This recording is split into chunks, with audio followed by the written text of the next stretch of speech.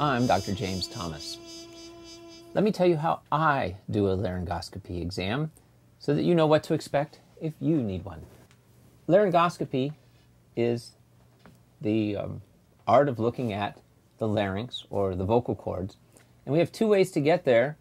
We have cameras that go through the mouth or cameras that go through the nose. And today we're going to view the exam through the nose. Here's my buddy Bill. Bill's going to help walk us through a laryngoscopy. He's a half head. There you go.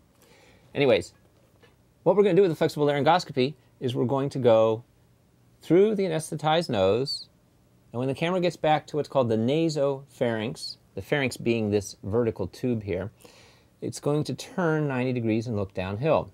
So, nasal cavity, nasopharynx, that's where your adenoids were before your doc took them out. This is the oral cavity, so we call this segment the oropharynx, and the bottom we call the hypo, or below, the hypopharynx.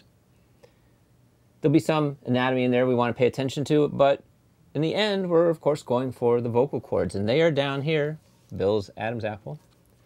They are connected just below that. So on me, just below this line here, that's where my vocal cords are. Now, while the meat of the problem is the vocal cords, let me go through the setup to get you there.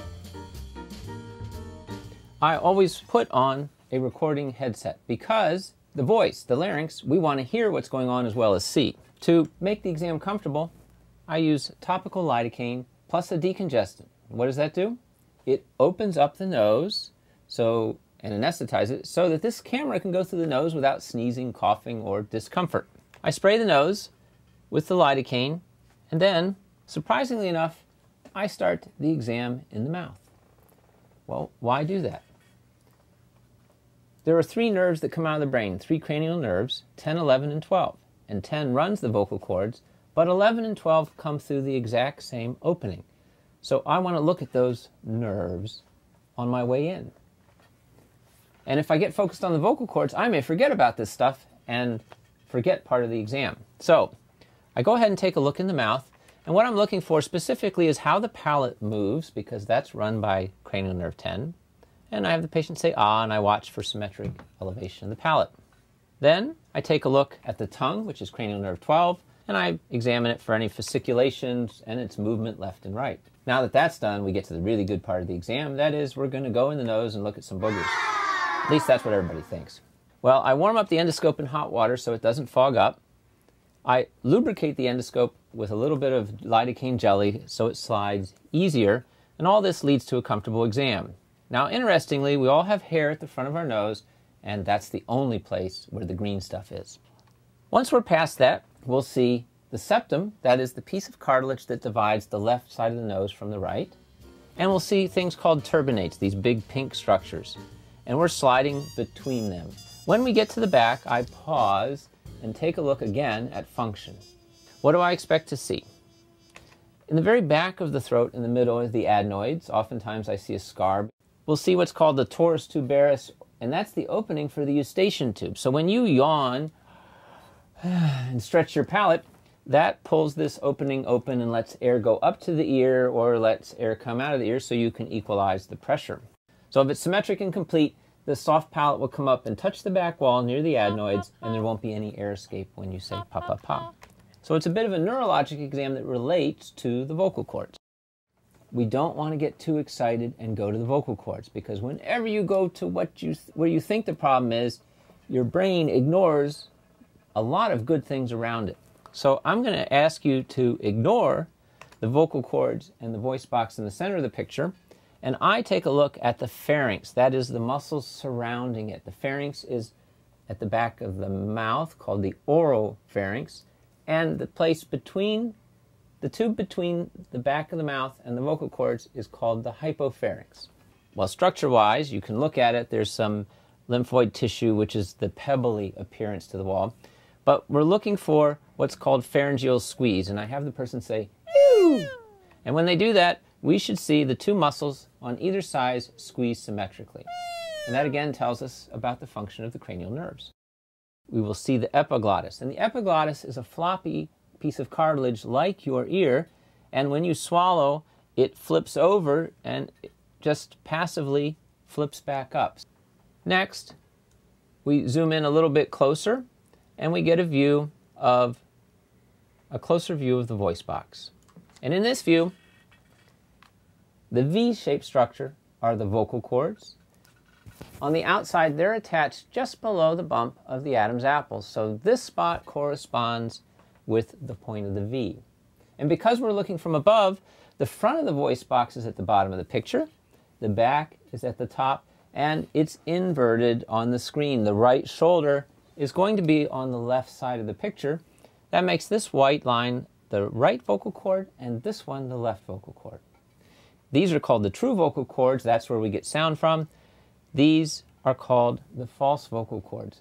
And we can speak with them. If we squeeze everything tight, they will vibrate at a very low pitch, but we don't usually use it.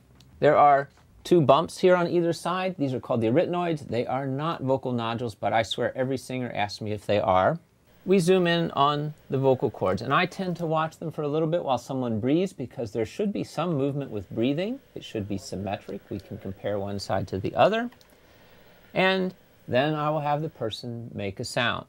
And with that sound, we'll end up watching the vocal cords come together. That process is called abduction or opening and adduction or closing. And we bring them together to cough, to speak, and when we swallow, to close off. So basically the vocal cords are a valve. If we look carefully, we can often see below the vocal cords down several rings of the windpipe towards the lungs. If we put the camera in and not just look at the vocal cords from above, but we slide down very close to them, we can then angle the camera to look along the vocal cords. And what that view gives us is it lets us see into what's called the ventricle. And that's like a cave between the true and the false cords. And at the front of it, there is a little gland called the saccule. And we can look at that as well. So by getting close, we get some detail. And we can see underneath the cords, that is the subglottis. And we can see the muscle of the vocal cord called the thyroarytenoid. We can see it in the vocal cord, but we can also see its thickness below the vocal cord. So those are the structures that I look at. If we're going to do a really, truly detailed laryngeal exam or laryngoscopy, and we have the equipment, we might turn on what's called a strobe light and perform a stroboscopy. The videotape is recording at 30 frames a second. And when I'm talking to you here, my vocal cords are vibrating 100 times a second. So the video can't possibly record it and all you see is blurring. But if we take a strobe light, turn it on, match my pitch, set it off from the pitch just slightly, just like the helicopter blades we see spinning in the sky, they look like they're moving, we can see apparent motion of the vocal cords. We will look for symmetry and suppleness of the vibratory wave.